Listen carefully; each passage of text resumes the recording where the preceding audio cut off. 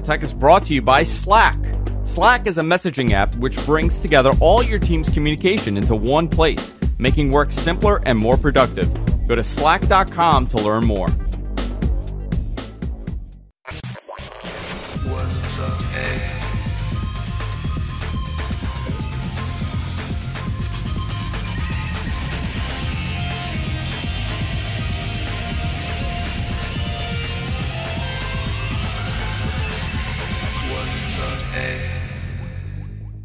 Hey everybody, welcome to What the Tech. I'm Andrew Zarin. Of course, I'm joined by Mr. Paul Thurrott. How you doing, Paul? Pretty good. The first show of 2019 for us. Yeah, it feels like it's March. I know. You know, it's like the second week of January. We took off for a couple of weeks. We took, I think, 2 weeks off. It feels like it was a lot longer. The holidays are so brutal, especially, you know, to kind of, and it fell, you know, New Year's Day and Christmas fell on a Tuesday. So it kind of affected the way that we do shows. But we said, you know what, let's not stress over the holidays. A lot of stuff is happening. Everybody's moving. So we decided to take 2 weeks off and come back. And it's a great week to come back because it is CES week. And today, a lot of these NDAs are getting released and a lot of this information is coming out today. So I thought it would be nice to do like a little CES preview on top of all the other things that are going on in tech. Obviously, there was 2 weeks that we missed. We actually left with a bang because we broke some news on the show for Microsoft's plan inadvertently, and it actually got picked up everywhere, which I predicted. I thought I said we may have made a boo boo again. But I was confused by this. I wasn't paying attention. Yeah, that it got picked up everywhere. Well, Brad picked me, and he's like, "Are you going to write about this or not?" And I'm like, "What are you talking about?" And he's like, "Everyone's publishing stories about this thing you wrote or said on the podcast." And I was like, "Oh, jeez." Yeah, yeah. Like, all right, I guess I'll write. You know what's amazing though? Did you get reached out by anybody to clarify anything you said? Yeah, I mean, this is a good example of this kind of thing because what I wrote was very specific, and I was able to confirm it with a second source, right, which is part of the whole process for me anyway. And I always write very specifically what I know to be true, you know, or to be the, you know, whatever. And people always ask about like, well, what about this? Or what, well, will it do this? And it's like, guys, I don't keep little secrets out, like, or at least that I can talk about. Like, what I know is in the post, you know, and if it's vague in certain ways, it's because I just don't know, you know. Yeah, there was one story that got published. I'm not gonna call them out because they did the right thing. They totally got the story wrong. They reported it very inaccurately. So I actually reached out to the guy. I'm like, dude, did you even listen to the video? And he goes, what video? Oh, jeez. And so he like based it on a story written by someone who would listen to the video, and he based it on a story that was jerk that is the internet. Yeah. He based it on a story that was written by somebody that was written by somebody that was written by somebody that actually saw the video. That's what it was. And I was like, that's not what we said. We never said that. And what was it? It was essentially he said that there's 3 cameras. And the PC one will not be compatible with the Xbox one. And I actually asked him, I'm like, where did you clarify this? And he goes, oh, from the Thurrott article. I go, no, that's not true at all, because I'm in it. He had no idea who I was. He never even saw the article. He just based it on somebody else. So you were the first person that tipped me off to this. I was. I didn't write that in the article, but just so people understand, your information caused me to go and check to see if it was true, and I found out that it was. Yeah. Imagine if I totally made it up. What a clairvoyant I am. Well, I mean, look, if you're going to make something up, this is a little bit of advice. Not that I make things up, but it seems based on my experience as a reporter, I will say this: don't be specific. Yeah, you know, I was very specific. It's like when you're reading palms. You know, you ask questions and then you say things that are kind of general, and they think you're a genius. But don't get specific. Yeah, no. I actually got tipped off by a friend of ours, a fan of the show that works for Microsoft. He tipped me off. And he said, don't mention that I work for Microsoft, so I just blew your cover. I'm so sorry. Right. Fool. We do have so much to talk about. I feel good about this year. I'm in a good mood. Paul's in a great mood. You could tell. Just look at his face. He's so happy right now to be here. So we do have a lot to talk about, obviously, and a whole lot more. Obviously, the new year is starting fresh, and I'm big on getting organized in the new year. I do this every year. I start getting organized in what I'm doing and how I'm planning my life and my business. And Slack is a pivotal point of that. It's a collaboration hub that lets you organize your team's work in easy, searchable channels. So whether you're whether it's projects or interests or teams or by office, all the right people are always in the loop. And this is a major problem that I've had in almost every company I've ever worked for, where certain departments know things and the other ones are not really told in time. And it causes a major problem when it's, the day to execute. You could obviously learn more. This is where work happens at slack.com. Now, something that I do with Slack is real-time messaging and organizing your team. So what I've done with GFQ is that I have a what the tech section, and I have a Mapmen section, and I have the editors, and I have social people, and I individually talk to everybody to keep their programs in the loop. And I also have a master channel now, where if it's a general point like, hey, we're not doing shows on Tuesday, everybody gets it, which is great. This has been instrumental in many companies that I know. Many companies around the world use this. Also, it's totally easily integrated with Zendesk, Salesforce, Google Drive, and over 1,000 apps. To find out more, go to slack.com. That's slack.com, where work happens. Paul, where would you like to start this year? Because I always start the conversation every year, but I want you to start something this year. I want you to tell me what we're talking about. Wow. Well, 1 week ago today, maybe it was tomorrow, we received our first blockbuster news of the year, and I think it's worth discussing, which is that Apple warned that its earnings for the current quarter, or the quarter that just ended December 31st, I guess, will be anywhere from $5 to $10 billion less than expected because of worse than expected iPhone sales. The reason I want to discuss this is because virtually everything that Tim Cook put into his overly wordy open letter to investors was deceptive or downright lies. And it is astonishing to me that when Apple communicates stuff like this, that fewer people call them on this kind of stuff. So I have seen a few reports that have gone into some detail about why what he wrote is nonsense. I just like to cover some of the highlights, because this is a company that has routinely given conservative estimates so that they can blow past those estimates every quarter and look like heroes. But it's also a company that is humongous and has deep ties into the industry, into the supply industry and so forth, into the markets in which they sell. They know what's going on. Mm-hmm. It is incredible that this company claims that factors that had been in place for months and in many cases years suddenly came to a head in China and surprised them. Some of the factors that they say, like, first of all, the iPhone sale problem is not just China. They kept saying China, China, China, but if you kind of read what they write, it's not just China. They're having iPhone sales problems everywhere, just like the rest of the industry. I mean, and that's the other thing, this peak iPhone, as we call it, and peak iPhone is not necessarily total sales in a quarter or a year, but rather growth. Stopped. It happened about 2 years ago. Actually, now it's almost 2.5 years ago. Meaning that since that time, iPhones have not grown, or in some cases sold as well as their predecessors in any given quarter. We've crested the wave. It's over. So this is not a new phenomena. The notion that Apple announced, for example, in this past quarter that they were going to stop reporting unit sales. You only do that when you've been bragging about unit sales for years, when those numbers don't look good anymore. It sort of proves they knew this was coming.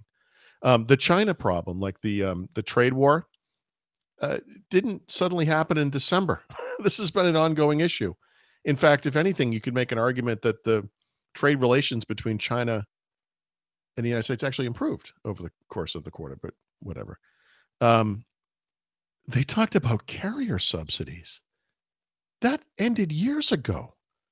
Apple created its own subsidy program called the iPhone Upgrade Program 2 years ago, maybe 3, I don't remember now, specifically to address the need to roll the cost of an iPhone into your monthly bill. It is incredible nonsense with their reach into What's happening in the market? For them to claim now that this was a surprise can only be one of two things. They're lying, which is what I think, or they are the most inept executive team in the history of U.S. corporations. Like, it's inconceivable. It's not possible, right? It's what they're saying is not possibly true. And I'm astonished, like I said earlier, that fewer people or that not more people are calling them on this. It is so obvious, you know. So anyway. So here's my question to you. Here's a Yeah. question. They're not the only ones that are. Samsung also Right. released bad, Yep. By the way, forecasted earnings Samsung and did it everything. earlier this year. In mid-year, I'd have to go look it up now, but sometime in the middle of 2018, Samsung said, "Hey, by the way, things aren't going as well as we thought they were going to go." When they announced the Note 8, right? The Note 8, yeah. In August, I actually went back and wrote about this somewhere. You can find this on my site somewhere. The CEO of Samsung made an incredible statement on stage where he said, I got to be honest, it's getting harder every year to come up with new features. He's like, we're trying as hard as we can. Yeah. It's such a like when you're announcing a new product, you don't ever suggest to the world that this isn't awesome. Like, Yeah. if you look at how Apple announces things, they do it right.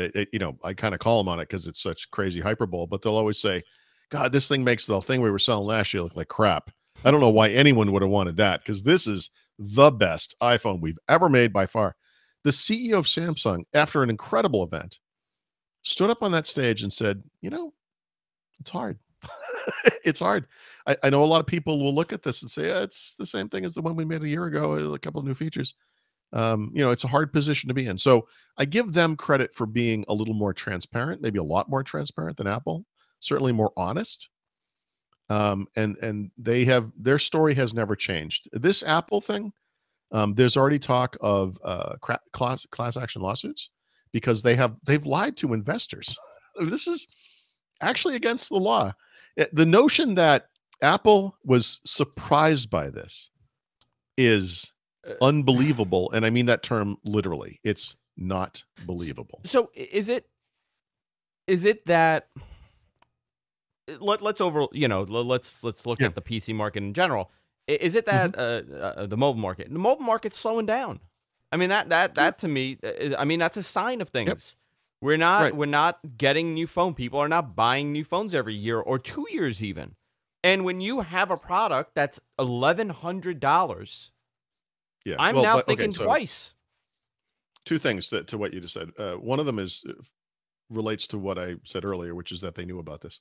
This notion that people are not buying iPhones as frequently, like upgraders, also not new. This is not new. Apple had this data. They knew this was happening. They know it's probably still going to get worse. People went from 2 years to 3 years. It might go to 4 years, right? Apple in mid-year announced, hold on, let me get rid of the cat, that they were, for the first time ever, going to release an iOS version that would make previous devices run faster. Apple had, to that date, specifically designed iOS so that it would make your device worse. Your older device. I don't mean that they put code in that said, if running iPhone 7, make this thing 50% slower. I don't mean it like that. I mean that they never bothered to optimize it on the older devices. They specifically optimized every single version of iOS for only the new devices. And this is a plan to get people to upgrade faster. Now, given the market conditions, given the way things have been going, given the slowing down of the smartphone industry that you just mentioned, Apple this year said, we can't keep doing this. We have to make iOS work better on older devices. So for the first time ever, literally in 12 versions, the only time they've ever done this. Actually, that's not technically true, but we'll say one of the very few times. Some of the early versions of iPhone OS or iOS obviously had to take into account older versions, but they stopped doing that to drive the upgrade cycle once iPhone became a big thing. Why would they do this, right? Why would Apple? You could make this argument like it would be better for Apple if people just bought more iPhones. That's how they make money. And the answer to that question is yes, of course it would. But now that's not happening. That's why they did this. It has nothing to do with being altruistic or being good to their customers or anything. Well, actually, it does have to do with being good. The reason they did it was they know that the smartphone market is flattening, could even shrink a little bit. It's going to have a rocky several years. Their customer base is their customer base. It's probably not going up. We need to eke as much money out of these guys as we can. Well, you can't do that if you're pissing them off by not making their existing device work well.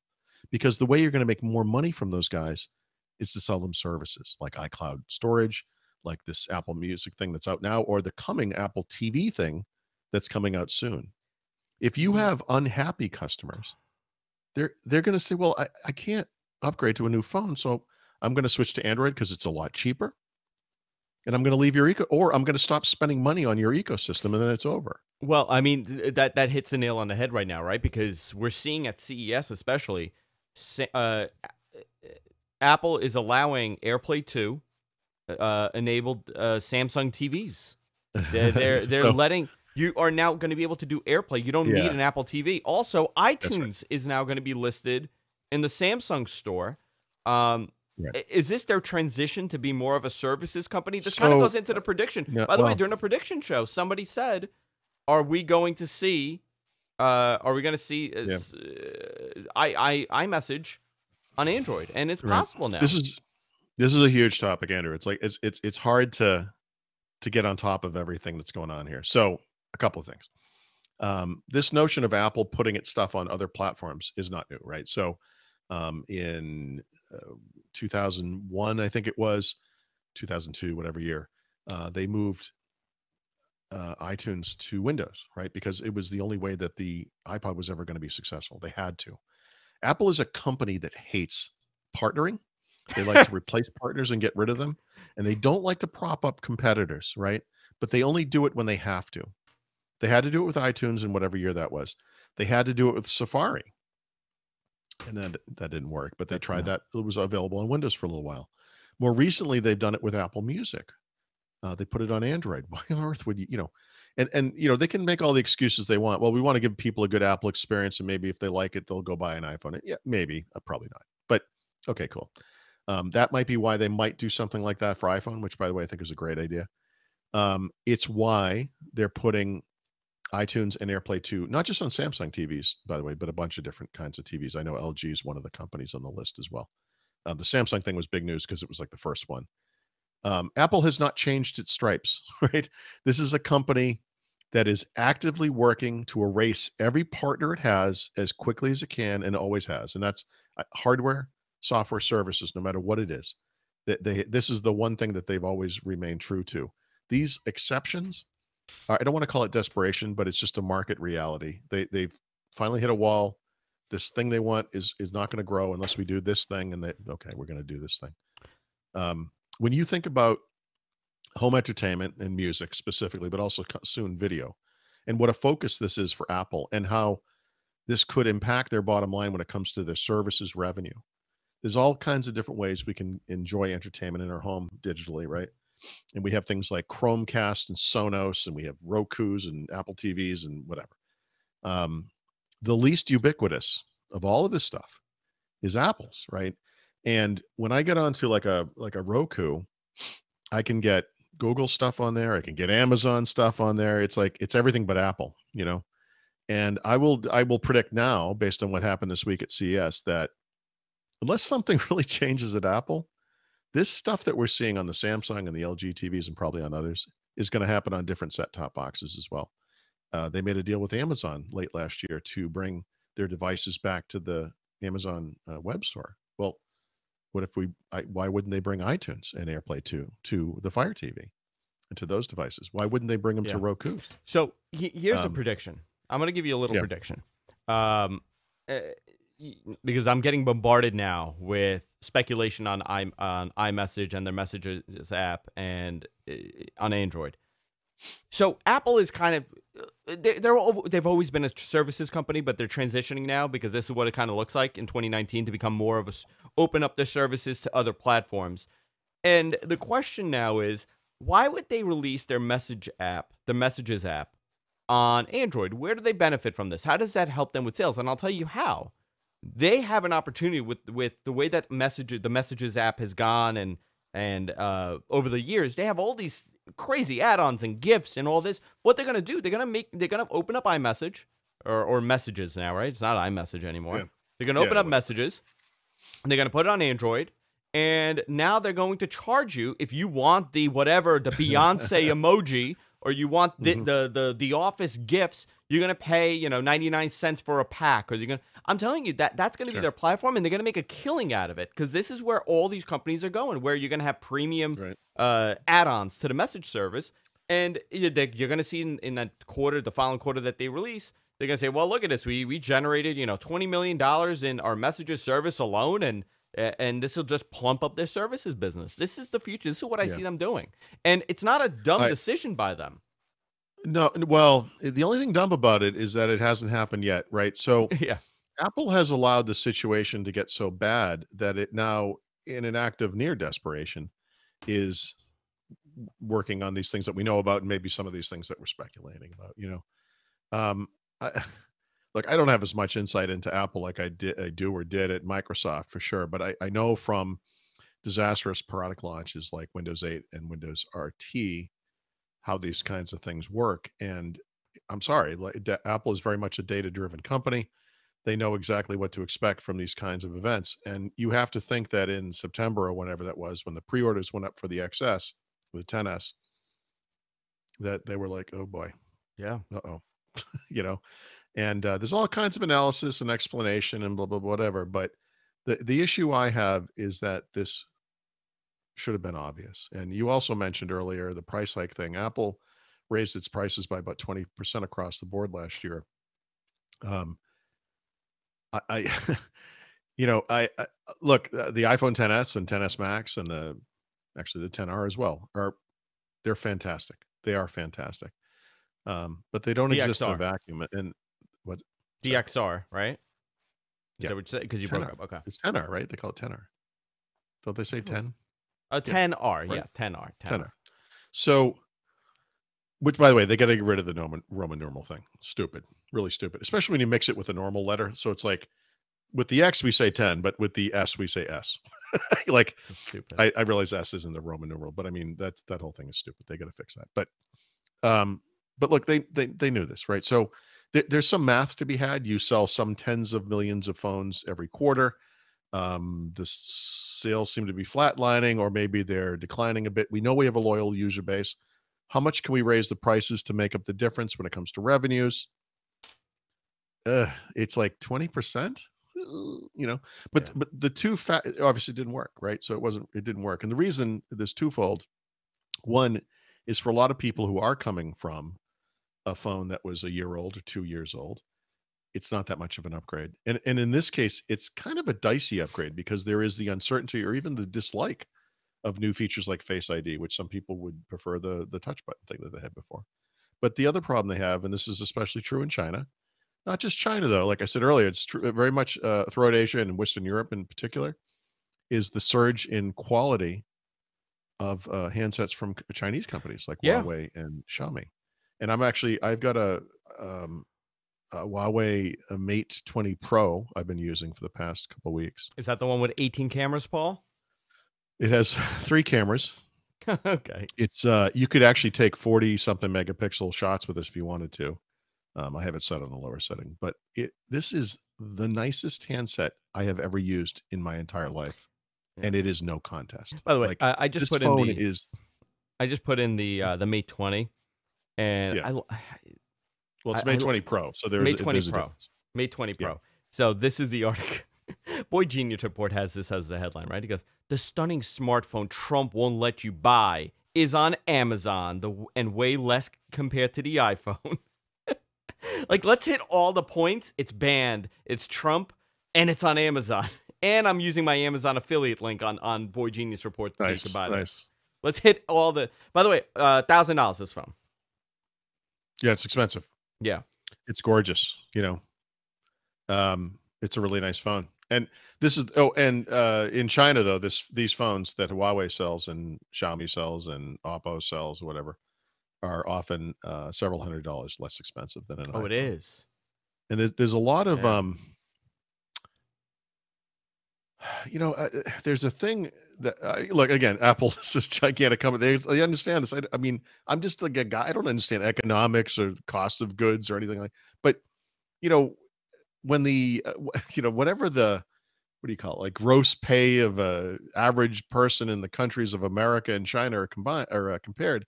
China is, for all of its growth and for all of the explosive awesomeness, is like 1/6 the United States. Now, I'm not saying that the iPhone should sell for 1/6 of what it cost, there, but it needs to be lower. They just can't afford it. And where at one point there was some group of elites who were buying these phones because it was a status symbol or whatever, that time has passed.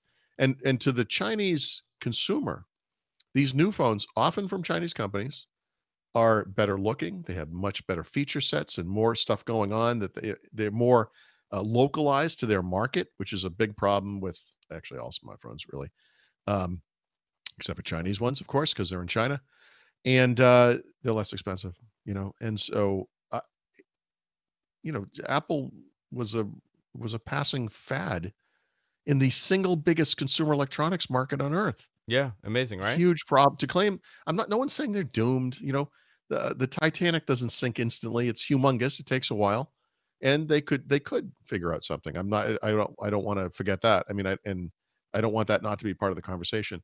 But the people who immediately kind of reject this notion that Apple is doomed is like kind of a knee jerk thing, and it's like no, no, no, no. It's like, guys, this is a one product company.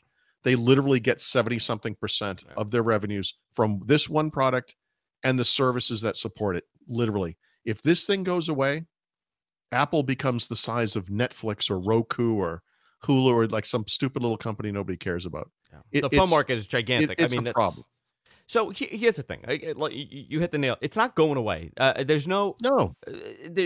No, it's like you can't iOS is criticize it without iOS. people saying, "Oh, you want it to be doomed. You're like happy it's going away." No, I would never want it to be doomed because you know why? It creates first of all, competition. like I said, those products are great. They're great.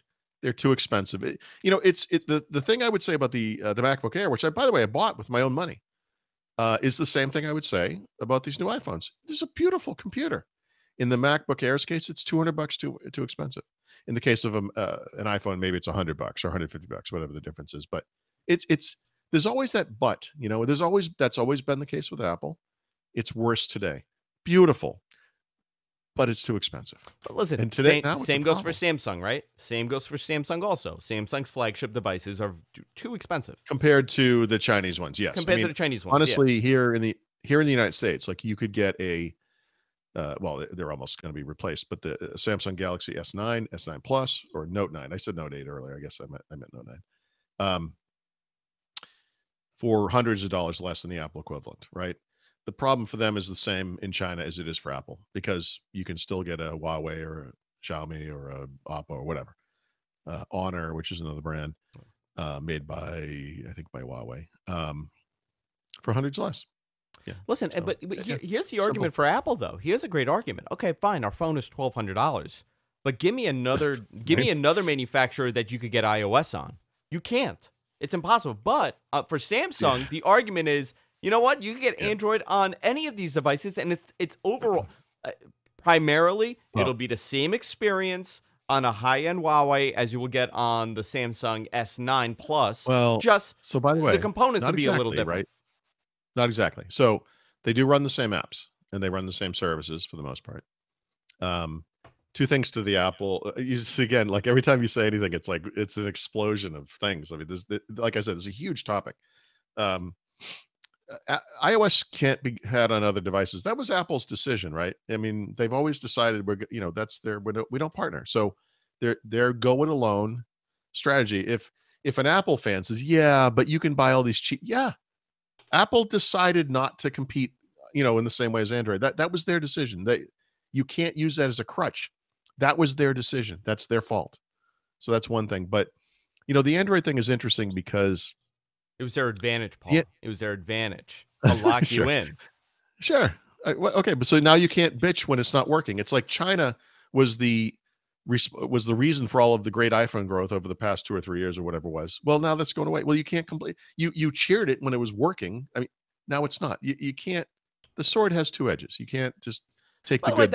It's not just Apple. It's a lot of companies. A lot of Western-based companies saw China when their growth kind of plateaued a little bit. Yes. They saw China as the new front. Netflix was another one, and especially for services businesses, the Asian market generally does not care for subscription services. That has been Well, so over the last right, 3-4 years. We've seen on the wrestling side, the WWE Network went there. A lot of pay-per-view providers have attempted to enter but China, the Chinese market. They don't want it. Andrew, you're racing ahead. So hold on, let's go back because we got to go back to something you said earlier because this is important to what you're saying now.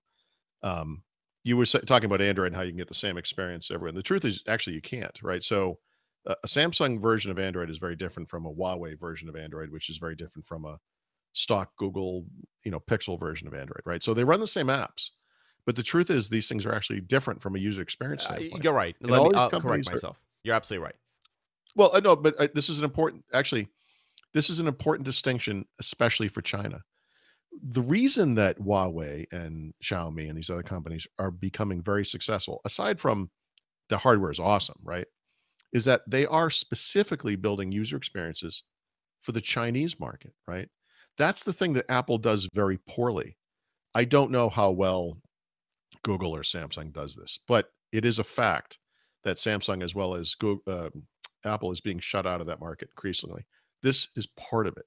So you can't just say, well, Android's as good as iOS, which is my opinion, and I wrote an article about that. The hardware is just as good, which is absolutely the case. The innovation you see in cameras and sensors and AI and blah, blah, blah, it's the same or is good, whatever. Yep. But the reason these things are, the real reason is for that has to happen before they can compete. But the reason these companies take over in their own market is because they're specifically targeting the needs and wants of the people in that market. That's something Apple has utterly failed at. And it's super important. So when the thing that you just said about, I don't remember exactly, Netflix, I think, and WWE, which I still think of as WWF, and that freaks me out, but whatever, How dare you? I know. Get with the program. I know I'm old. It's the same problem, right? You've got this essentially American product that, by the way, translates really well to Western Europe, which is another huge market. It's huge. Very similar. The cultural difference between Europe and the United States, by and large, is actually pretty small, especially when you compare it to the cultural difference with Asia and China in particular. And so you'll get when there is no homegrown or localized equivalent, you're going to get a certain amount of sales in these markets because it's an affluence thing, it's a aspirational thing, it's a well-respected global brand. But these companies in China haven't just caught up. Jeez, haven't just caught up. Hey, you're speaking like you're from Queens now, Paul. I know. Jeez, it's spreading over the internet. Professional speaker, Paul Thurrott. Yes.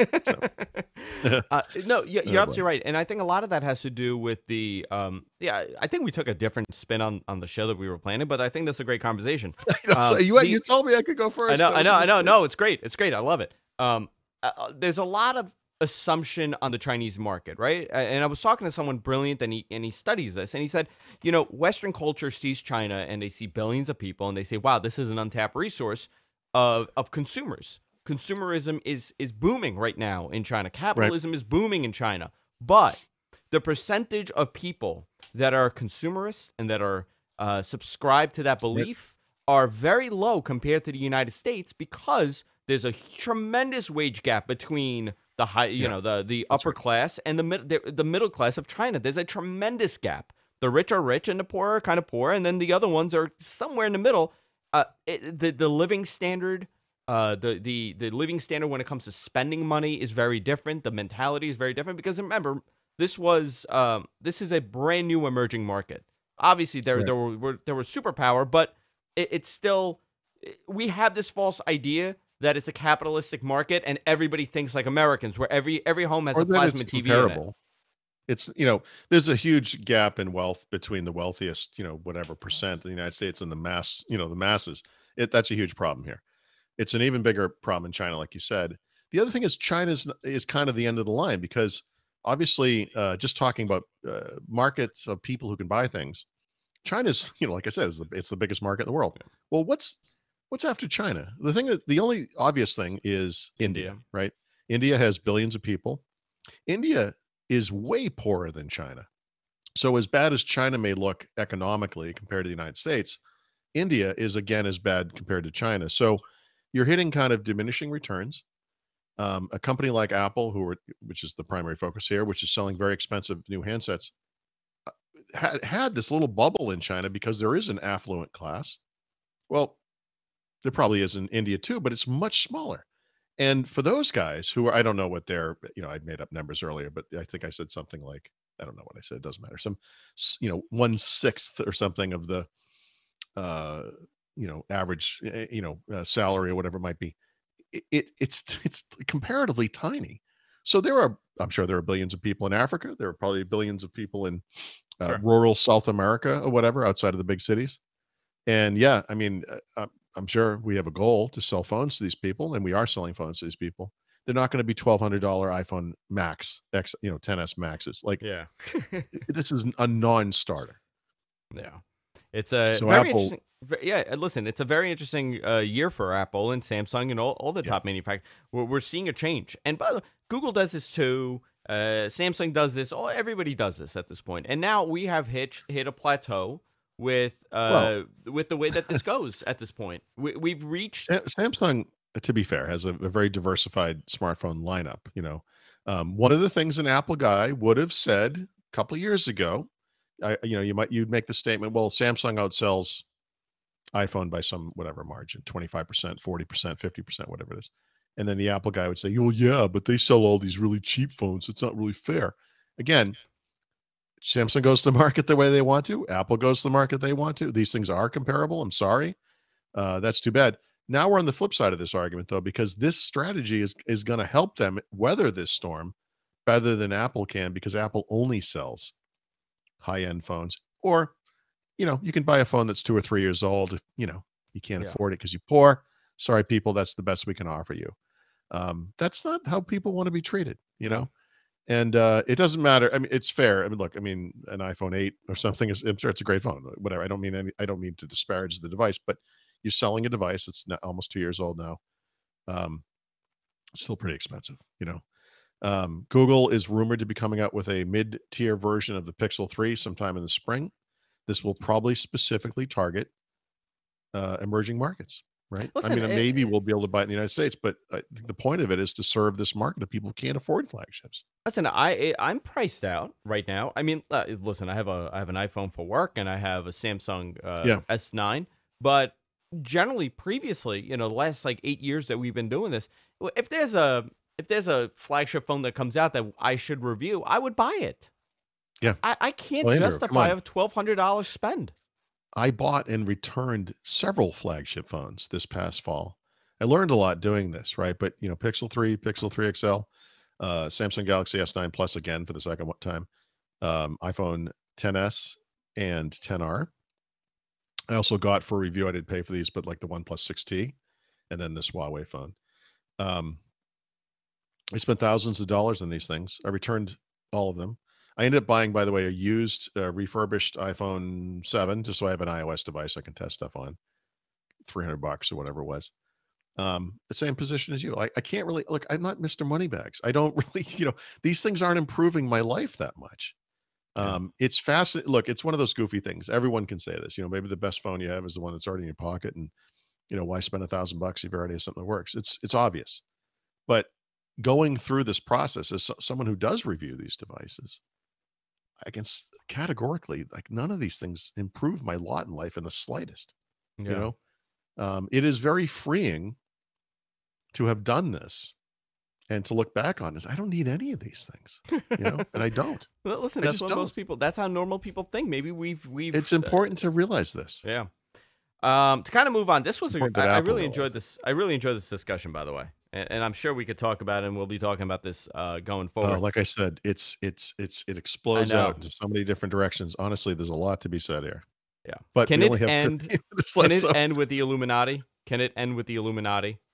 I am positive that Steve Cook has a seat at that table, and it's the only reason he still has a job. Because let me tell The you something. Illuminati. He is their version of Steve Ballmer. He took this thing that a founder made.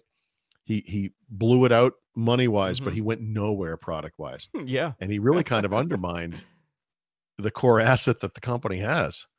Yeah. And so, yeah, hooray for Tim Cook and all the money he made. But it's Apple is not the awesome company. Long term, short term.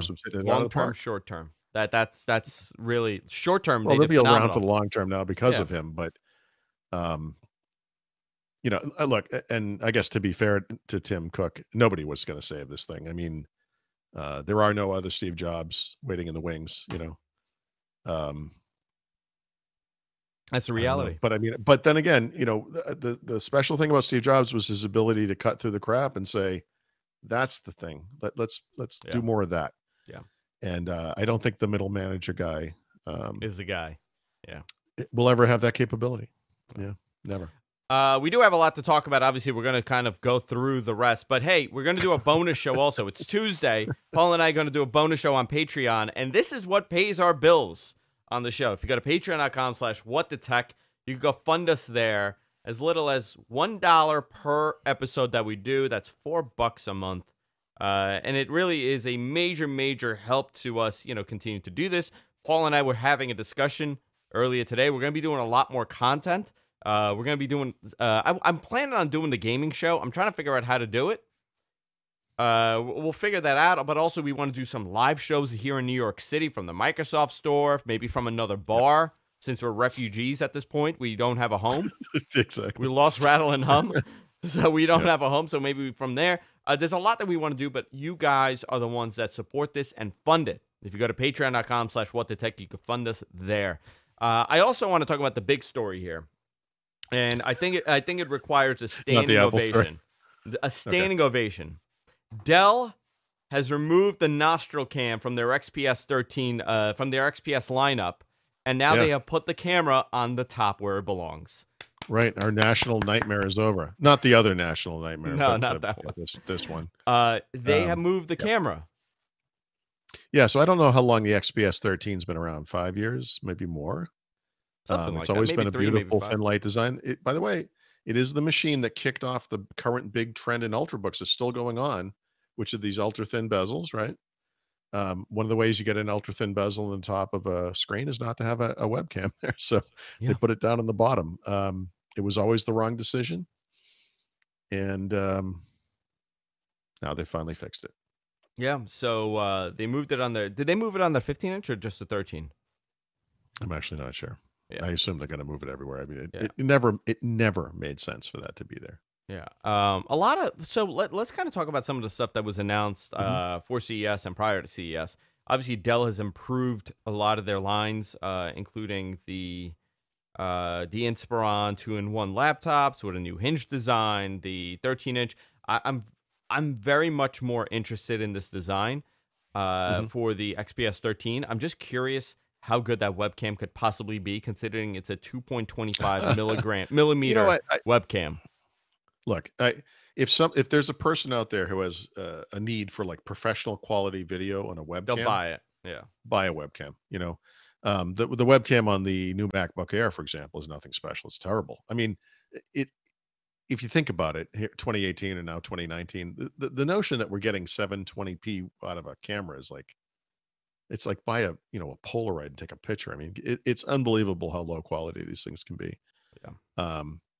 But if the deal is, you're traveling for work and you want to say goodnight to your kid at home, or you have the odd work meeting or whatever it is, I mean, who cares? It's fine. I mean, I think the benefits of the thin and light design kind of outweigh the quality of the cam. But my God, put it up here. Nobody wants to look up your nose. So Lenovo released the next generation ThinkPad line. Also, they announced, and I absolutely love the ThinkPad line. I've always liked the Lenovo's ThinkPad line, but holy crap, that bottom bezel on these devices.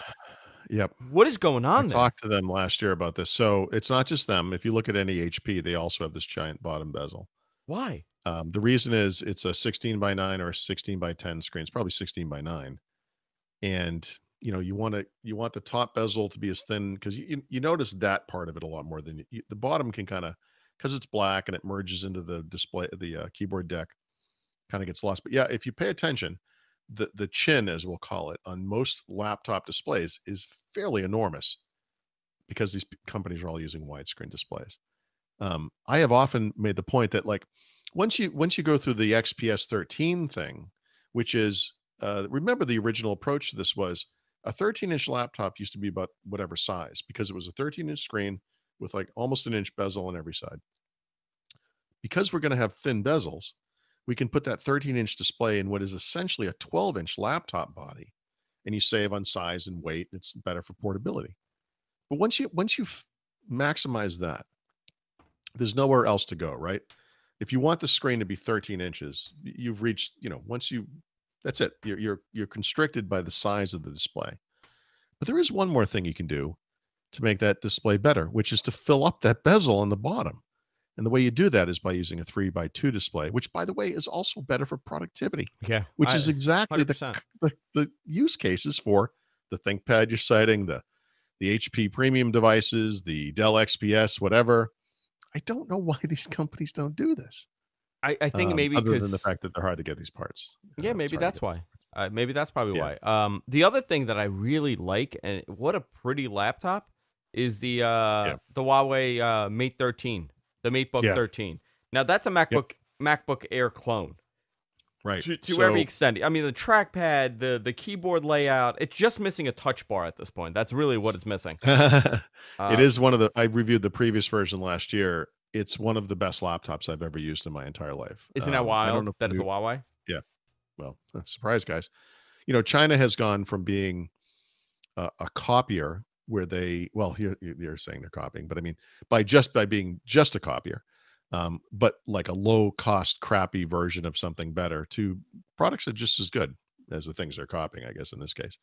Um, I don't know if this is true of the new version, but the MateBook Pro that I reviewed last year also had an up the nose cam that was hidden in a function key. Yeah, So that it's popped up. normally not, remember, you would hit the little thing and Yeah. it would kind of angle up, and it's like, okay, it's cute, but I'd rather have it slide up out of the back of the display, frankly. I don't know why companies don't just do that. Stupid. Like a So reverse notch kind of thing. anything else that's going to be announced at CES that we could talk about? Obviously, we're going to see a lot of these, and I do have a review at the end of the show. I want to talk about in the Yeah, next couple of minutes. I want to talk about the GLAS by Johnson Systems that I've been right. using for a couple months now. That I finally I recorded, and I kind of Mhm. use it every day so I could talk about it. What I did, I recorded the video, and I'm going to talk over it and kind of explain to you guys some of the features and some of the settings, and give you guys an overall opinion of what I think about it. But this is Yep. something that we're going to see this year a lot at CES are these smart thermostats, Yeah, right. Smart devices in general, right? I mean, smart all kinds of devices in smart general. devices. Yeah, I mean, Google Smart said what, a security billion devices? devices. Yeah, so that to me is the other big news. So Amazon had, in an interview, told some publication that there were now 100 million Alexa devices out in the world, and then Google came out with their own blog post that said by the end of this month there'll be over a billion running on Google Assistant. Now, obviously, some big chunk of those are Android phones, Yeah, and you can make the argument that some big chunk of those are not necessarily being used, for Google Assistant. But it's a fact that the Google Assistant market size is bigger than that of the Amazon Alexa. It's also a fact that it kind of doesn't matter because these things are the dominant big two for this.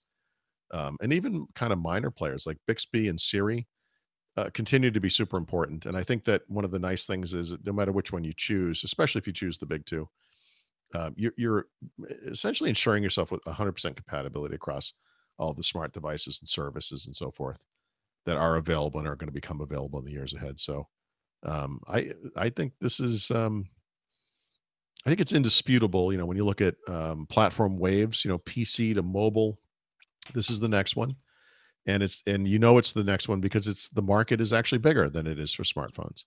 And it's bigger because, unlike with a smartphone, we're going to be using multiple entry points for these assistants, and you can use them as a child where you might not give a child a smartphone yet because of whatever age they are, but they'll still be interacting with smart devices around your house. So that's a big deal. I think that's a big part of CS too. TVs. Anything big with TVs? I know that I Vizio said that they're fixing 4K. I don't know what that means. I don't know what. fixing. Yeah, I'm not paying attention to the TV stuff. I don't. Obviously, there's 8K, there's QLED, and there's all these different technologies, but I think TV's in a holding pattern right now. I think 4K HDR is the sweet spot. It's affordable for everybody, basically. Certainly, everybody listening to this. I mean, everyone in the United States or Western Europe. TV, the screen sizes are going up, quality is going up, et cetera, et cetera. So um, this is the same thing with any platform. It's about content or apps, and there is no such thing as 8K content. So um, the nice thing about 4K is we're going to be upsizing the 4K content from the past for a long time to come. And as that kind of happens, the things you already own maybe, or things you might have bought in the past and will buy again, are going to get better. I Yeah. completely randomly watched an interview with the guy that made The Exorcist, and he said at the time, this is probably 5 or 7 years ago, he said, they just converted it to Blu-ray. When they did it, they went back to the original, which is film. And he says, I got to tell you, he goes, I was listening to this, and he's like, I made the movie, and it was like watching it for the first time because there were all these ambient sounds like birds or whatever and different scenes. He's like, I don't even remember hearing any of that stuff. And it was just never, because we had enjoyed this movie on video for so many years, it was just not part of the experience. But, one of the nice things about going to the 4K format and all the things that go around that is that the stuff is suddenly there. It's so this is not new content, but it is kind of new content. Yeah. It's nice. Yeah, very interesting. Paul, so let's talk about this glass thermostat. You have it. So do I. You need to get yours installed. So here's the deal. Just real quick, because I know you should really be talking about this thing, not me. But my house is unique because the heat in my house is electric. So that's not good, by the way. I don't live in Florida. The heat in your house is electric. Right. And that has a number of side effects, but one of them is that there's no such thing as a central control for heat in the house. Instead, we have a thermostat in every single room. And I mean, literally, we have dozens of these things. In every room. That's good. In every room. So it's nice because if I want my office to be 80 degrees or something, I don't. But if I did, I could set it at 80, and my room would be 80, and the rest of the house would be whatever the setting is, 68 or something. The bad side is someone may put up the heat in one room and you kind of forget it because you don't visit the room for a while. It's just sitting there cranking heat into a room, and it's ponderous to go and change the temperature everywhere. So when you look at the GLAS thing, we have two controls, one upstairs, one downstairs for air conditioning. One of them is digital. It's fairly recent. The other one's that old fashioned, the analog dial thing that everyone had or still has. That only controls AC. So if I replaced anything in my house, it would be that, and it would only control AC. And it's not useless, but it's just a weird fact of my house that it wouldn't be a great solution. We tried to do it, by the way. You couldn't depending on your wiring, what's in the wall, the different setup. You did it. They give you a C-wire converter, like an adapter. We had to do that for mine because for whatever reason, the first floor only has 2 wires, but every other floor has more than 2 wires. It has like 4 wires. So every other floor would have worked except for the one that I wanted to put it on. This complexity is a huge problem with, I would say, with this technology being adopted, right? When you put a smart speaker in your house, it's fine. You just plug it in, it works, there's some complexity to this. And in my case, what I had, my brother-in-law and I tried to do it, but what I would really need is to hire an electrician to come in and do it right, Yeah, so luckily for me, I had we were demoing the house, so I had the electrician there. I'm like, you want to put this thing in? He's like, holy crap, what is this? I was like, it's a thermostat. So what I did today, I recorded a little video, so I'm going to talk over it. That'll make it a little bit easier for us to do. So I'm going to mute the audio. Paul, actually, how do I do this, John? Because, oh, there we go. It's already muted. So I'm going to mute the audio, and I'm going to talk over it, and I'm going to give you guys a little example of what I'm doing while I am, I guess we're doing the show. So here we go. So this is it. This is the GLAS thermostat. So it's absolutely beautiful to begin with. This is what you see when you walk up. That's in your house, so it's just sitting there working. Yeah, just sitting there working. So when you walk up, it turns on, so you see the display. It's a showpiece. Everybody says, what is this? They want to know about it. So I think that's a really cool factor of the device, and that's glass. I mean, it's actually transparent. If I put my hand behind it, you could actually see it. So that's how you turn the heat on, obviously up, down. The wiring was not that difficult. If you have the proper wiring, you could do it very easily by yourself. These are the settings, so obviously you could just turn it off if you want to turn it off. You could obviously have it on heat. The other side here is where a lot of the information is. So this is awesome. So you can see the temperature in the house. You can see the temperature outside of the house, the forecast, the energy saving that you're doing by having this device. I'm not good at programming it, So you could see that on Monday, by the way, it was 20 something degrees. So I used a lot of heat and I'm not using it. So it's actually cool to see the trends right there on the device. You don't need your phone to see that. I think that's a benefit for a lot of people. Some people don't want to take their phone out and do this. So you can see it right there. That's the percentage used. Generally, it's around 10% energy saved for me. I don't know. The last couple of weeks, it's been 2% because I'm not scheduling things. I was fiddling with it and I had to restart it.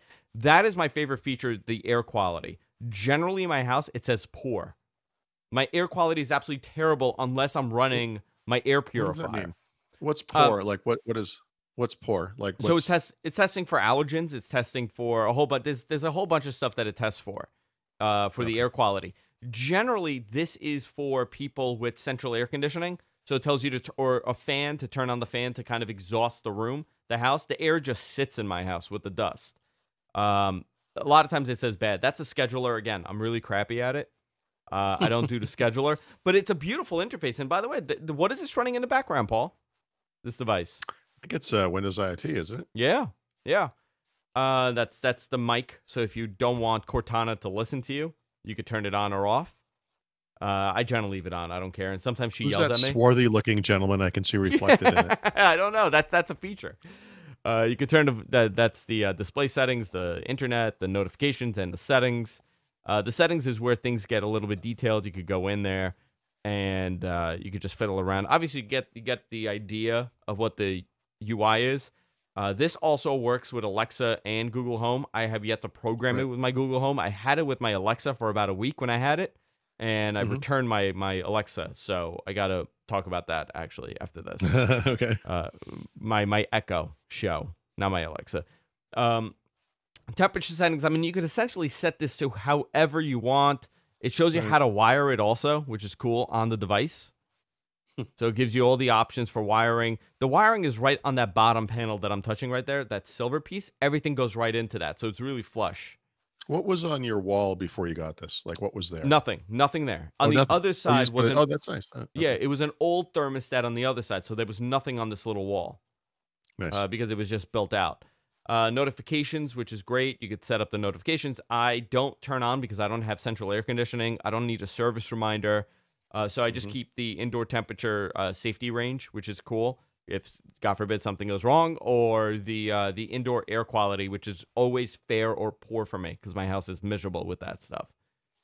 Vacation settings, support. You could do a firmware update, which is great. So overall, this is a really cool device that I really like. And I'm gonna tell you the number one reason why I really love this is the aesthetics of it. People see this thing and they go, "My God, what is this?"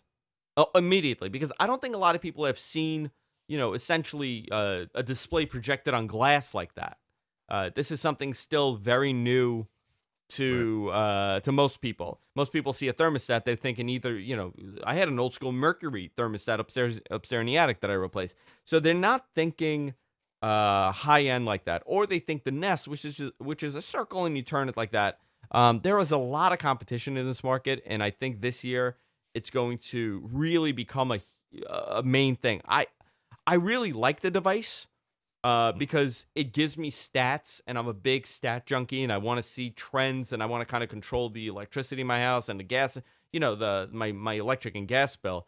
For people who don't know, and I think I've told Paul, my gas and electric combined in, let's say, February will hit $1,400. Yeah, that's incredible. And it's mostly my gas bill. It's not my electric bill. It's my gas bill. So to be able to have something like this that I could kind of, modify and change is really good. So something interesting here that I like over the Nest, I have a Nest on my second floor. The Nest, for whatever reason, for me, it could be a setting thing. It's not as smart out the box to determine what it should put the heat to when I have it set to, determining to turn the heat on or off. What it does, it shuts it to 50 all the time.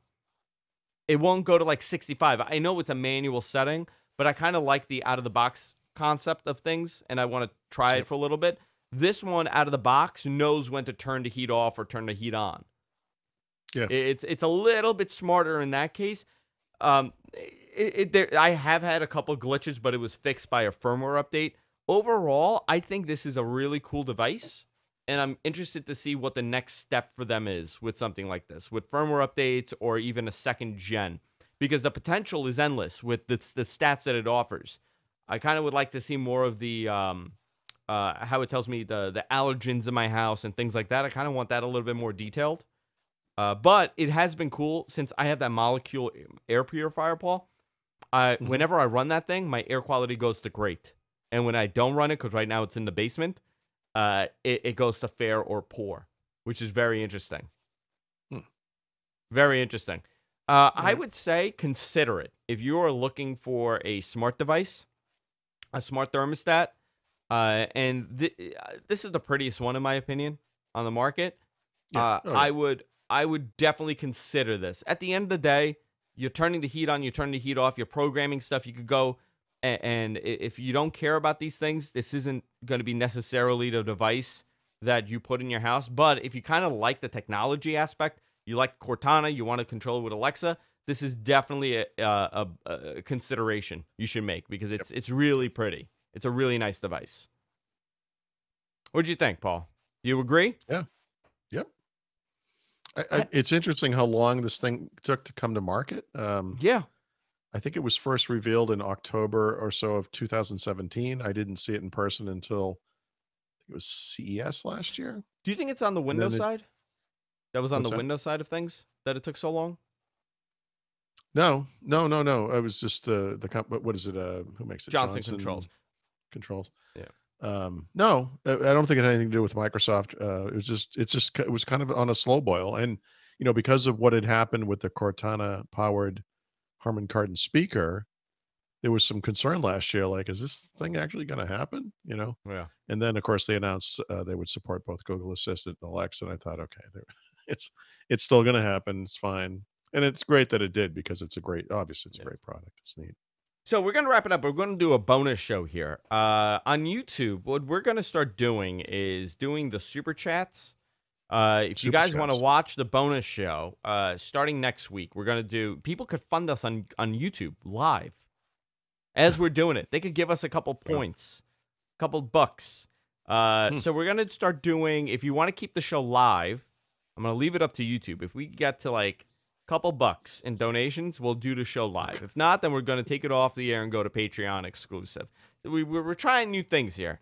There's a little $sign on the bottom. Also, we're going to be doing a gaming show. Paul and I are planning this. We're going to be doing a gaming show. So that'll be funded by you guys exclusively, and you guys decide what game we want to play, how we're going to play it, and how drunk we're going to get. We're going to do that. Also, people are criticizing me how hot my house is. I keep my house at 65. This is because of the kids and my wife. It's on 69 degrees. It is way too hot in this house. 69. Way too hot. 68. 68. No, too hot. 65. I keep it on 65. I want the house freezing. I want to walk around in a parka. I want to be like a lady at lunches with their mink walking around in the house. That's what I want. So, take it up with Jess. It's way too hot in this house. That's how I'm doing my marital complaints. I'm just telling the audience to tweet her at Jessica Zarian and yell at her when I'm not happy with something. Yeah, so today we're gonna keep the show live. Starting next week, we're gonna leave it up to YouTube. If you guys want to have the show live, give us a couple bucks, and then we'll keep the show live. If not, then we'll just take it off and go to Patreon. Guys, go to our website, gfqnetwork.com. Subscribe to the podcast. We're everywhere podcasts are available. Paul, Thurrott.com. Everybody go to Thurrott.com. You could become a Thurrott premium member. Only a couple bucks a month. You could get all his exclusive stuff for premium members, like his articles, his podcasts, and a whole bunch of other stuff. Patreon.com/whatthetech is where you go to fund us. All your dollars are very much appreciated. You can follow me on Twitter at Andrew Zani. You can follow Paul at Thurrott, and we'll see you all next week. Take care.